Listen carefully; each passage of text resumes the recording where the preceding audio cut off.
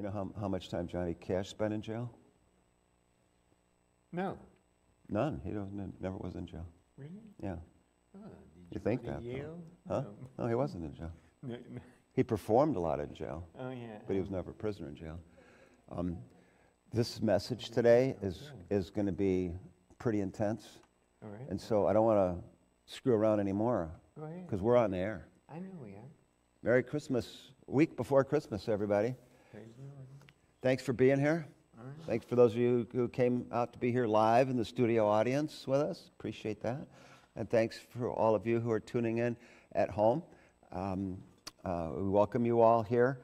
And let's start things off with a word of prayer. You don't mind, Charlie? Thank you, Pastor John. It's dearest Father, it's our Father, Abba Father, and Avi, my Father.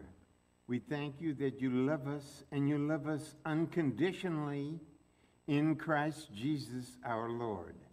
For there was love all around us, but we never heard it, we never saw it, we never experienced it until Christ Jesus came into our lives. For he was the God-man who came to save the sinners, the obdurate sinners, the unrepentant ones. That's what we were. And we thank you, Father, that you shine the light in our hearts so that we could accept his sacrifice, his death, burial, and resurrection as our own sacrifice. And so with him we are now united, and we are now a new creation. And Father, you are our God, and we are your people. And you are our Father, and we are your sons and daughters. We are always and forever united to Christ, and we share in his inheritance. And we thank you for that. In Jesus' precious name, amen and amen. Amen. And thank you, Charlie. We're going to continue on the thought that Charlie just brought forth in his prayer.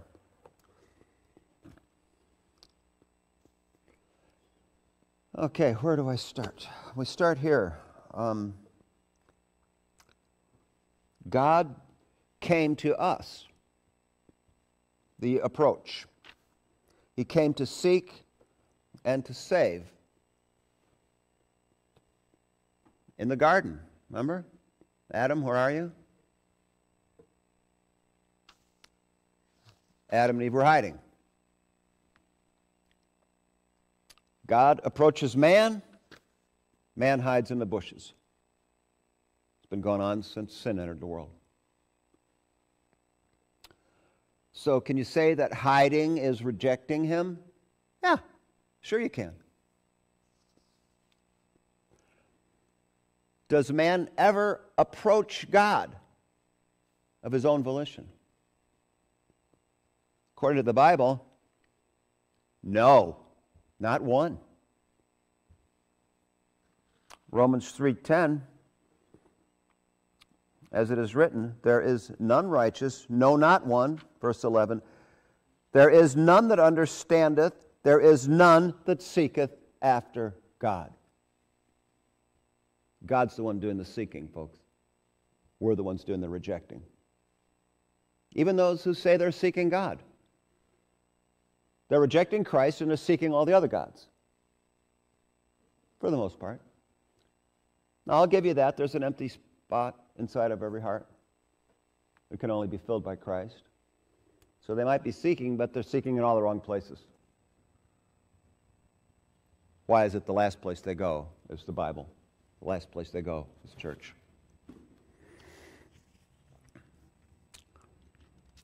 Man cannot avoid approaching or standing before God. God is the inevitable. Well, that inevitable ultimate encounter, what will be the outcome of that? Man approaches God. It's going to be either God accepting or God rejecting. When God shows up, it's either man accepting or man rejecting. When man shows up in God's presence, it's either going to be God accepting or God rejecting, depending upon whose righteousness you're standing in.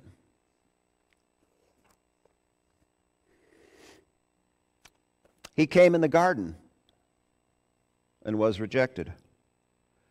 He came to earth in Bethlehem and was rejected. Isaiah 53, verse 3. He writes, "He is despised and rejected of men, a man of sorrows and acquainted with grief. And we hid, as it were, our faces from him. He was despised, and we esteemed him not." I think we can all relate to rejecting him. I know I made an art form out of it for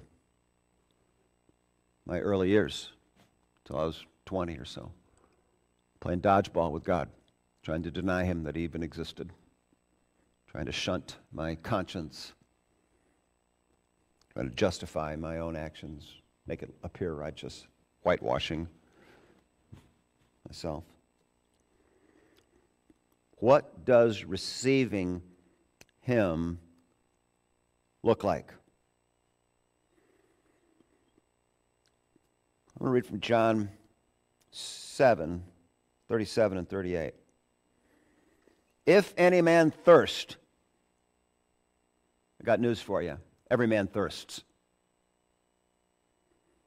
Because there's no life outside of Christ.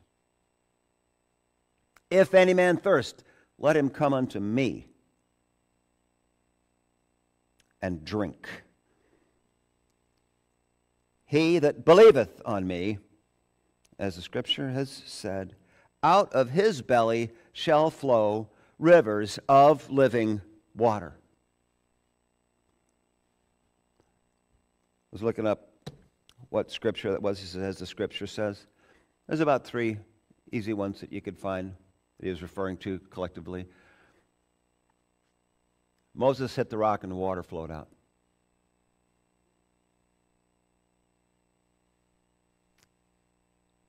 Gives us a stony heart. Takes a stony heart, gives us a heart of flesh.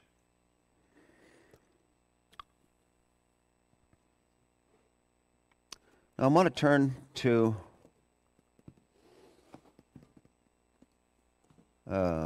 excerpt from a book that I hope most of you know and love by this point in time. Michael Heiser's The Unseen Realm. I hope you have a well-worn copy of this book. If you don't, what are you waiting for?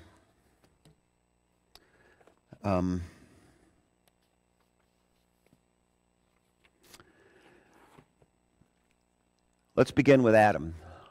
I'm going to read selectively from this part of The Unseen Realm. The obvious description of his role, of Adam's role and his identity, is the first man. Let's look at Adam more closely. How is Adam being cast in the biblical story?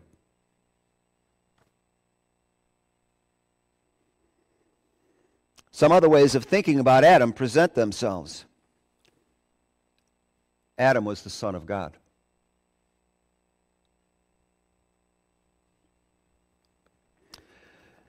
Now, when I was reading from my notes myself earlier, how does receiving him look?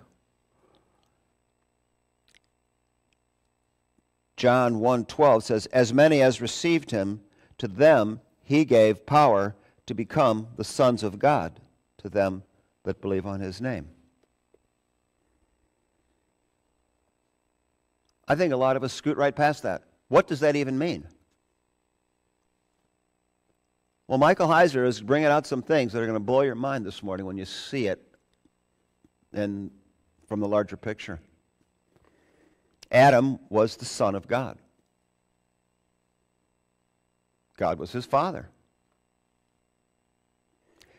And now, as Son of God, the King, the ultimate king. God is the ultimate king of everything.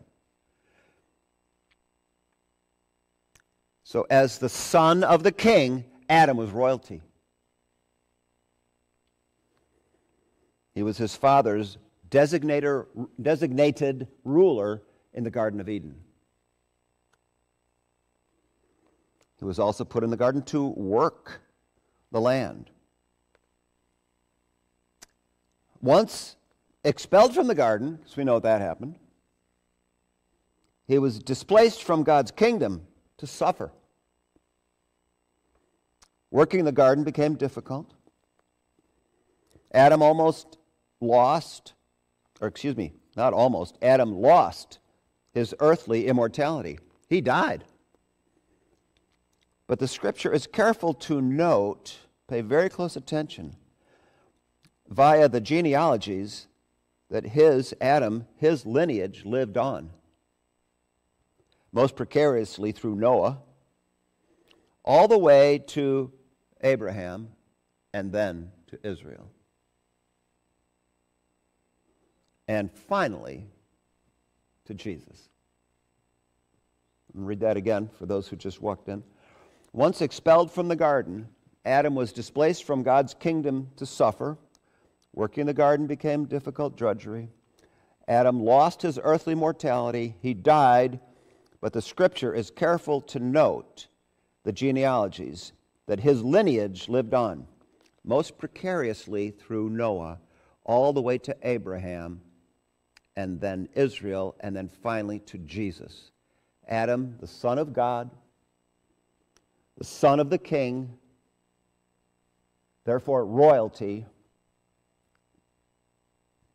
lived on through his lineage, finally to Jesus.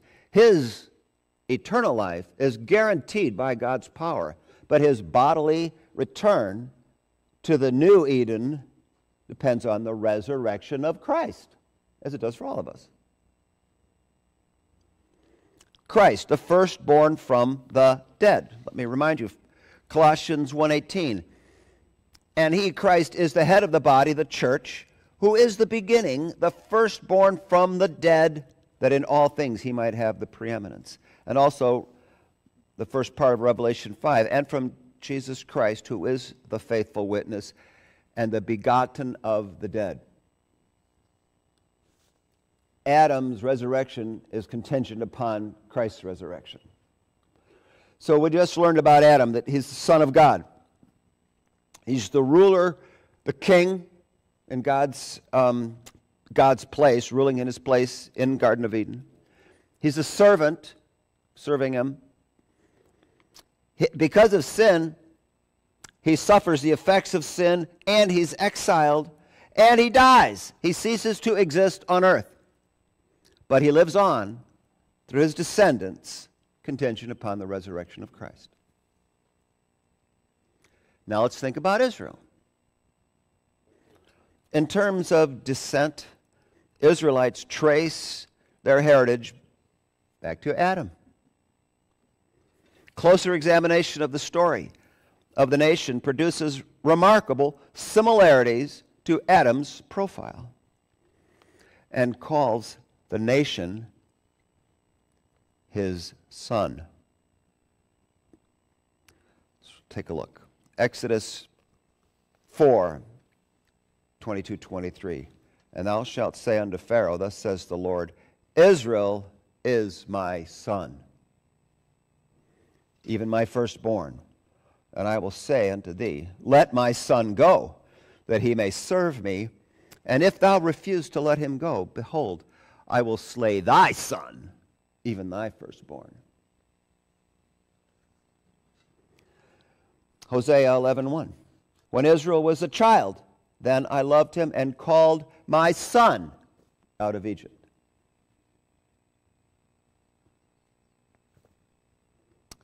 Israel is not only the light to the nations, as we read in Isaiah 42:6.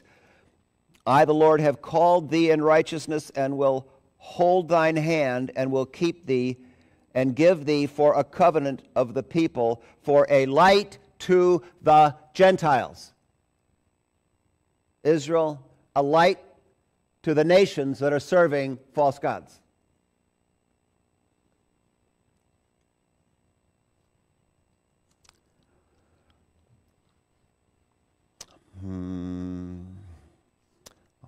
Also 49 verse 6, Isaiah 49 verse 6. And he said, it is a light thing that thou shouldest be my servant, to raise up the tribes of Jacob and to restore the preserved of Israel. I will also give thee a light for the Gentiles, that thou mayest be my salvation unto the ends of the earth. But God intended Israel to rule over the nations, the Gentiles that are serving the false gods. Psalm 22, or did I get that? Deuteronomy 15:6. For the Lord thy God blesseth thee, as he promised thee, and thou shalt lend unto many nations, but thou shalt not borrow, and thou shalt reign over many nations, but they shall not reign over thee.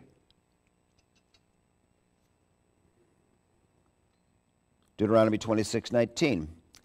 And to make thee high above all nations which he hath made, in praise and in name and in honor, and that thou mayest be an holy people unto the Lord thy God, as he hath spoken. And also 28 verse 1.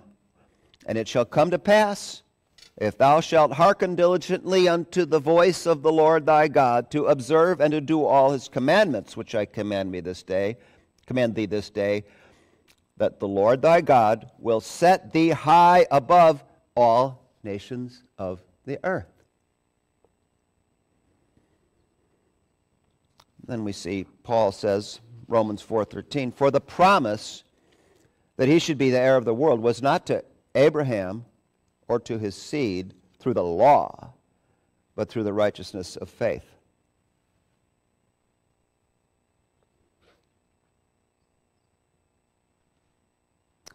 This only makes sense given that God is ruler of the nations, Psalm 22:28. For the kingdom is the Lord's, and he is the governor among the nations. Israel, his son. Royalty.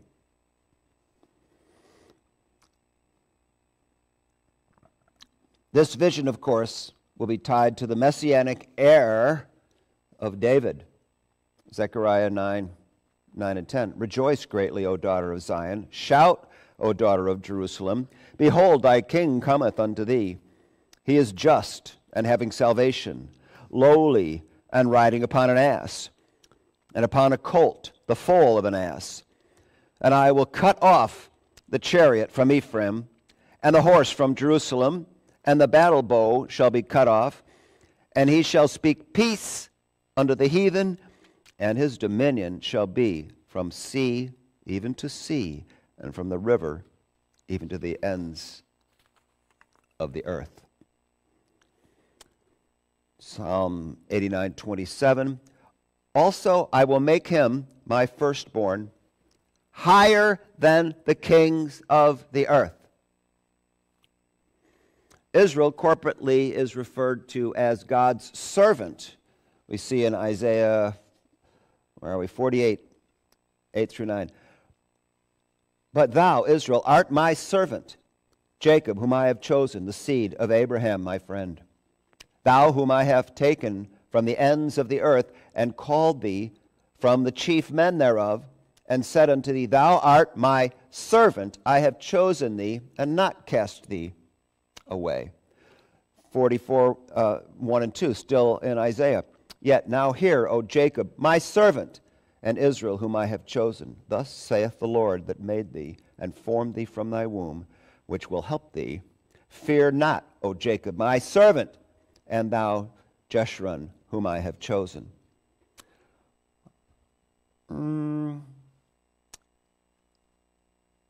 44, verse 21. Remember these, O Jacob and Israel, for thou art my servant. I have formed thee. Thou art my servant, O Israel. Thou shalt not be forgotten of me.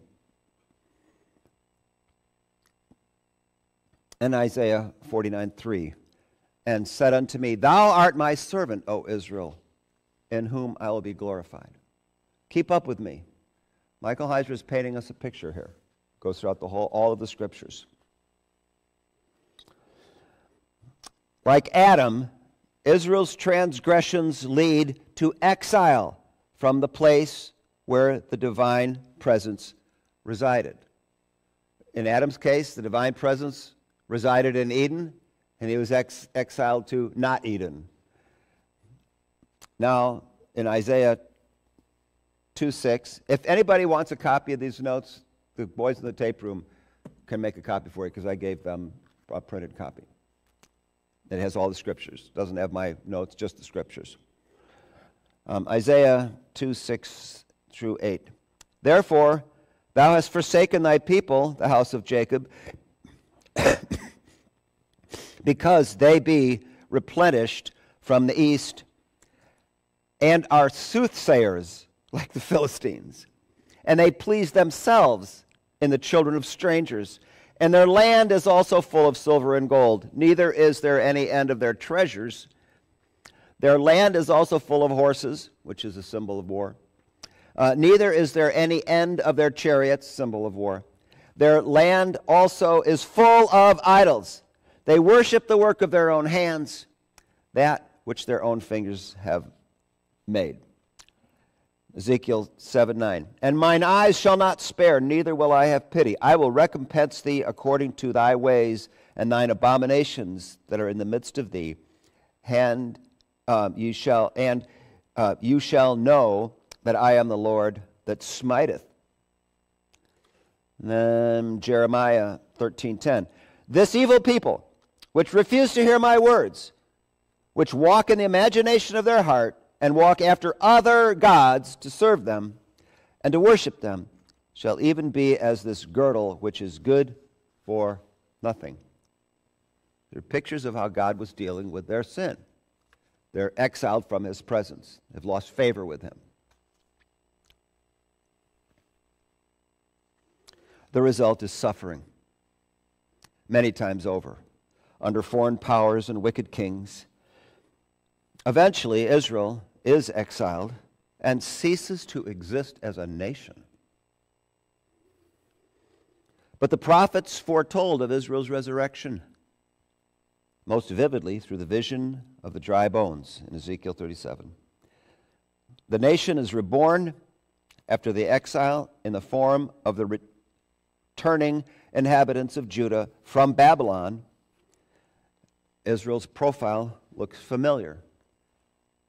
Let's go over Adam's. He's the son of God. He's the ruler king, governing in God's place. He's the servant of God. He suffers the effects of sin. He's exiled, ultimately dies. He lives on with God through the descendants, contingent upon the resurrection. Israel, son of God. Israel, highest among nations. Ruler king, highest among nations. Servant, suffers the effects of sin. Exile and death, ceases to exist on earth. Lives on through Judah, contingent upon the resurrection. Next, Moses,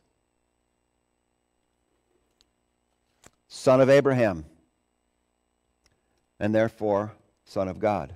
He's a believing Israelite. He was a son of Abraham, as all Israelites would be. But I'll say that. Our father Abraham, Isaac, and Jacob.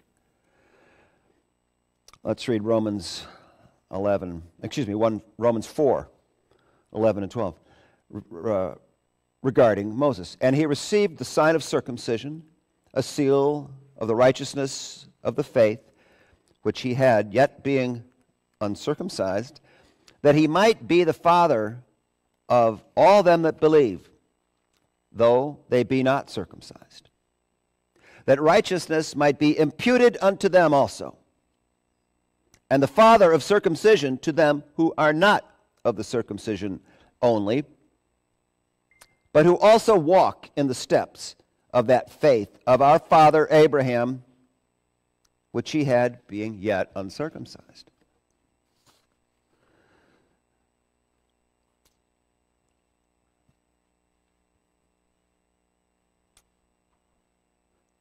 Romans 4:16. Therefore, it is of faith, that it might be by grace. Faith is believing. It gets you out of the way. Faith is what you believe, not what you do. You always screw it up. But believe the right things, and the right things will happen. Therefore, it is of faith, that it might be by grace, a gift of God working in you on your behalf because He loves you. Not because you're guilty and you feel you have to obey Him. That it might be by grace, to the end that the promise might be sure to all the seed, not only that which is of the law, but to that also which is of the faith of Abraham, who is the father of us all, because it's by believing that we get into the program. Galatians 3:7. Know ye therefore that they which are of faith, the same are the children of Abraham. And in 23 and through 29 of Galatians, but before faith came, we were kept under the law, shut up unto the faith which should afterwards be revealed. Wherefore the law was our schoolmaster, to bring us unto Christ, that we might be justified by faith. The law brings you to your knees. Faith brings you to the resurrection. Verse 25, but after that faith is come, we're no longer under a schoolmaster. For ye are all the children of God by faith in Christ Jesus. For as many of you as have been baptized into Christ have put on Christ. There's neither Jew nor Greek. There is neither bond nor free. There is neither male nor female. For ye are all one in Christ Jesus. And if you be Christ's, then are ye Abraham's seed, and heirs according to the promise.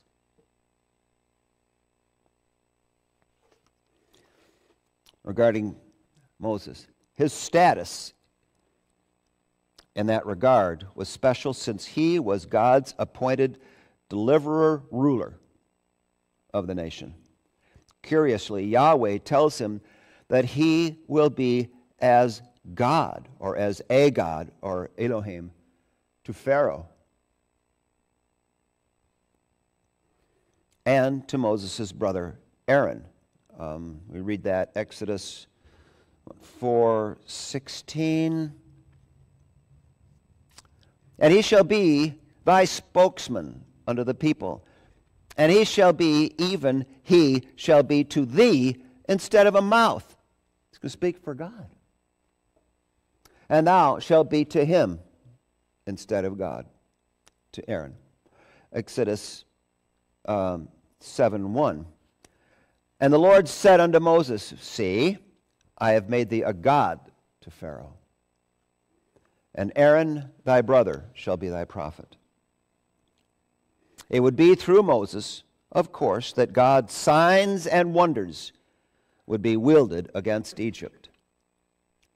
As a leader through whom flowed divine power, he would naturally come to be seen by the Israelites as a quasi-divine figure, though he was just a man. Moses is called the servant of God, Exodus 14:31. And Israel saw that great work which the Lord did upon the Egyptians, and the people feared the Lord and believed the Lord and his servant Moses. Numbers 12:7. Numbers 12:6 through 7. And he said, now hear my words. If there be a prophet among you, I, the Lord, will make myself known unto him in a vision, and will speak unto him in a dream. My servant Moses is not so, who is faithful in all mine house. And in 34:4 through 6, 34:5. So Moses, the servant of the Lord, died there in the land of Moab, according to the word of the Lord. though God permits him to see the promised land from a distance before his death. The transfiguration, Matthew 17, 1 through 4. And that's, let me read that. And after 6 days, Jesus taketh Peter, James, and John his brother, and brings them unto a high mountain apart, and was transfigured before them, and his face did shine as the sun, and his raiment was white as the light. And behold, there appeared unto them Moses and Elijah talking with him. Then answered Peter and said unto Jesus, Lord, it's good for us to be here, I'll say. If thou wilt, let us make here 3 tabernacles, one for thee, one for Moses, and one for Elijah. Well, this informs us that Moses lived on with God. But as with everyone else, his resurrection into a new Eden was contingent upon the one who was to come. So now we can add Moses to this table. Moses, Israel, and Adam, son of God. Same thing, Moses, Israel, Adam. Ruler, king, or highest among the nations with Israel. Ruler, king for God's people, Moses. Adam, servant, Israel, servant, Moses, servant. Adam suffers, Israel suffers, Moses suffers. Adam, exile and death, Israel, exile and death, Moses, exile and death. Adam lives on with God and through his descendants, contingent upon the resurrection. Israel lives on through Judah, resurrection contingent. Moses lives on with God, resurrection is contingent.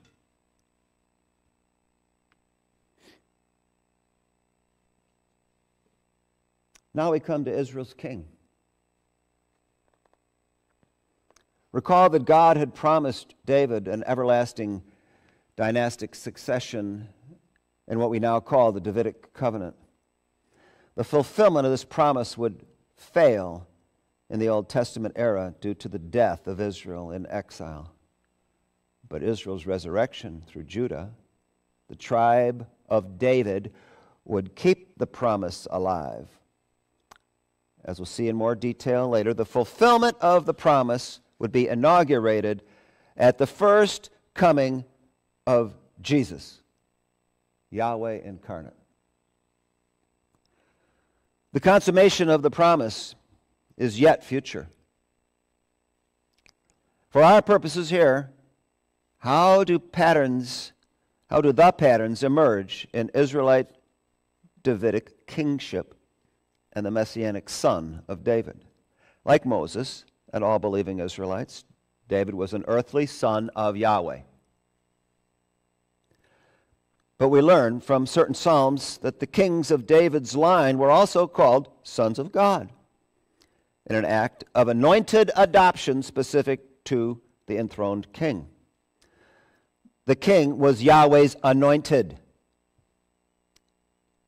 descendant of Judah, his ruling representative among all his earthly children.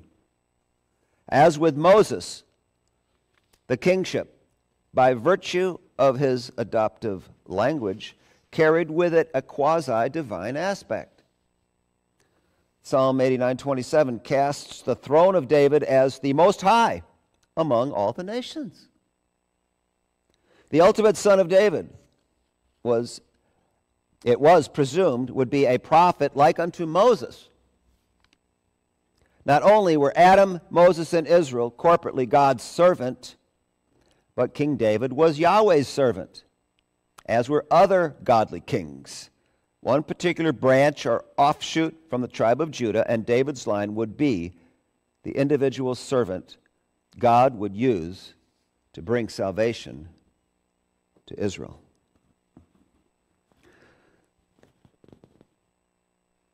Like the corporate servant Israel, this individual servant would suffer and die, but yet live to see his offspring, a multitude made righteous by his service. The picture of Messiah begins to emerge. Adam, son of God. Israel, son of God. Moses, son of God. A king, the Messiah, son of God. Adam, ruler king. He governs in God's place. Israel, the highest among the nations. Israel's king is the Most High. Moses, ruler king over God's people. King, Messiah, ruler king, represents David and Israel, ruler over God's people and all nations. Adam, servant. Israel, servant. Moses, servant. King, Messiah, servant, represents Israel, redeems Israel, the failed servant. Adam suffers death, the effects of sin. Israel suffers death, the effects of sin. Moses suffers death, the effects of sin. King Messiah suffers death, the effects of the sin of others, Israel's and all nations. Adam lives on with God and through descendants, the resurrection, of course, contingent upon Christ. Israel lives on through Judah, resurrection contingent. Moses lives on with God, resurrection contingent.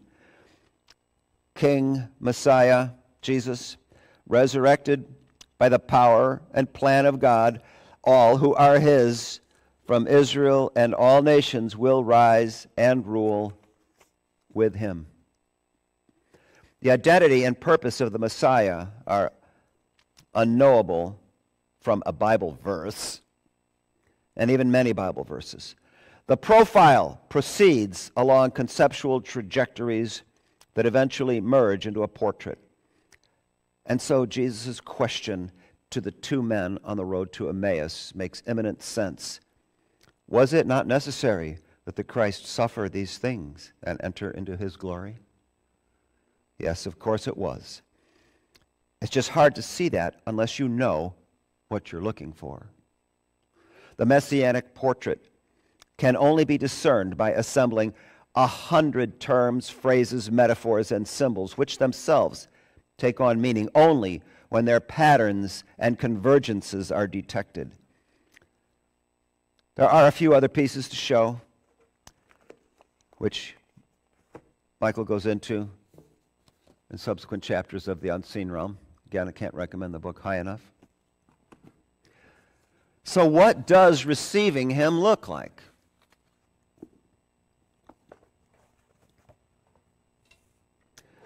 As I said, John 1:12, as many as received him, to them he gave the power to become the sons of God, to them that believed. Being a son of God should take on a lot more meaning than it once did when you see this pattern from Adam all the way through Moses and Israel and to Messiah. What kind of footing we're standing on? What does it mean to be in Christ now? What does it mean for Christ to be in us now? What does it mean for you to be the light of the world?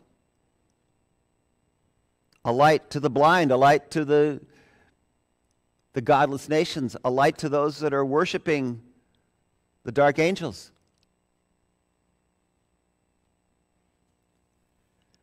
Well, what does Paul say? Been going over it in the Honey on the Slate. And he says, this one thing.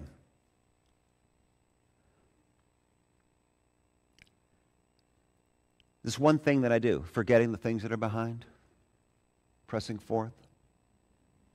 It says, at that point, when you understand Paul's position on this, we're standing between rejection and receiving him.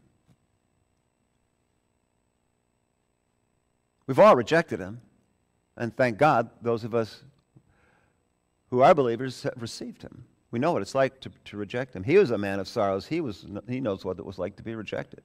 Now we know what it's like to be rejected. When we try to be the light of the world, we go out there and we get all the blowback. But we are standing between rejection and reception. Paul says, I press toward the mark, for the prize of the calling on high. That is what is before us. God came to seek and to save. Adam, where are you? Christ comes. He's standing before us. He's the light showing us the way. We're pressing into Him. We're forgetting those things that are behind, constantly being reminded of the things that are behind by our flesh. We're pressing into Him. We're not looking at the wind and the waves to the left and the right. We're not double-minded. We're single-focused on pressing into Him for the mark of the prize of the high calling. Have we received the prize? Not yet. That's going to happen.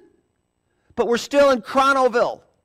And while we're here, as this play is still unfolding, with us playing a crucial part in the lives of those people who are yet in darkness, we press in. We forget the things that are behind.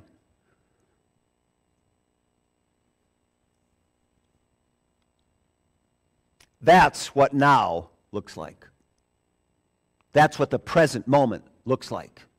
Standing before Christ, pressing in, single-focused. Your orientation is toward Him. Your back turned from what was in Adam. Fully facing Christ, who is our life. Colossians 3:4. And, I might add, holding forth the word of life.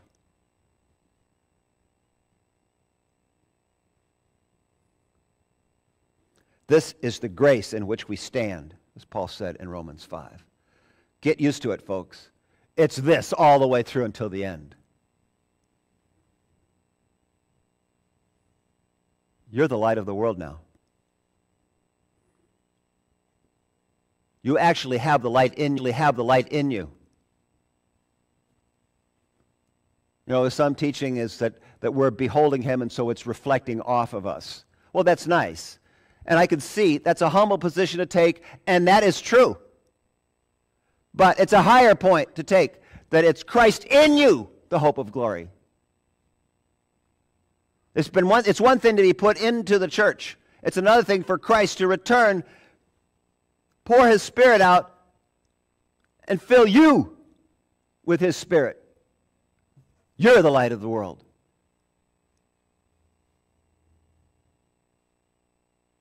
Don't be like the world. Come out from among them. Be different. Be ye holy. Press in. Be single-focused. Seek ye first the kingdom of God and His righteousness. All the other stuff that you want to worry about or think about or do about, God already knows. Come on, don't worry about stuff. God's got all of that. He says He's given you all things that pertain to life and godliness. You can have a nice Christmas with your friends. You can do whatever you want to do. You know, you're free. But in your freedom, you're carrying around the power of God. You're carrying around in your mouth, in your heart.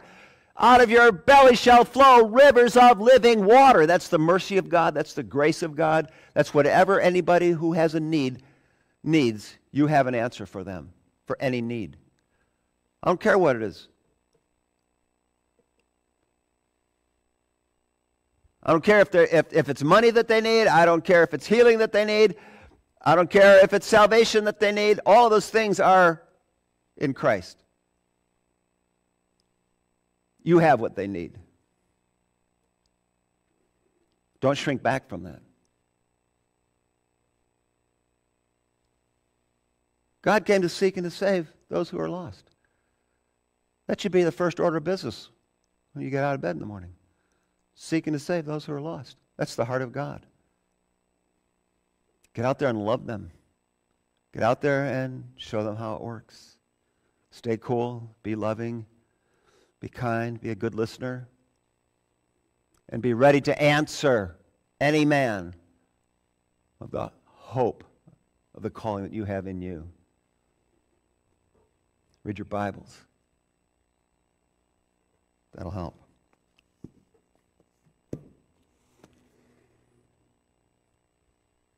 We got a couple of more slates this year. Those of you who follow, I know most of you do. I mentioned that we're not canceling any of the slates because of the holidays, because it doesn't really interfere with any of them. And I suggested that we might want to have a Q&A. We'll push pause on Philippians. We'll have a Q&A. So I asked people what they thought of that, and nobody said anything. I was like, okay. So I thought, well, I wonder if that was a good idea or not. So I'd like to hear from you. Maybe afterwards you can talk to me, and if you had any ideas. You don't have to ask a question online. You can just text me a question if you have any questions. I hope all of you are curious enough to have a question here or there. Nothing wrong with asking questions. And then we can tackle those together. Now, if nobody steps up with asking some questions, I'm going to ask some questions of myself. And I'll show you how I go about trying to unpack and find answers to some questions, some of the difficult questions. But I hope you'll still tune in, even though we're not going to finish Philippians till next year. And then also, next week, we're having church. It'll be Christmas Eve. And I know not everybody can make it. Some people do Christmas morning on Christmas Eve. My family, no, we had to wait till the very last before we could open any presents. We could not do it on Christmas Eve. Although my sister Lois, I feel so bad for Loie. Her birthday was Christmas Eve. She was born on Christmas Eve. But one thing that worked to her advantage is my parents never wanted her to feel, cheated. Like, oh, well, we'll just give her this present early. We'll call it a birthday present. No, they piled on for her birthday on Christmas Eve. But we didn't open our presents until Christmas Day. There wasn't even any, begging and pleading. Oh, just one. Can we open just one? They wouldn't give in. But I know some of you do. Some of you have family time Christmas Eve morning, which is fine. But I hope that you'll all want to be here. Hopefully, there's going to be some special music, and I'll have a message. I don't want to go into anything too, deep, or recording notes or teaching kinds of stuff in case you want to bring some family members. It will be gospel of grace,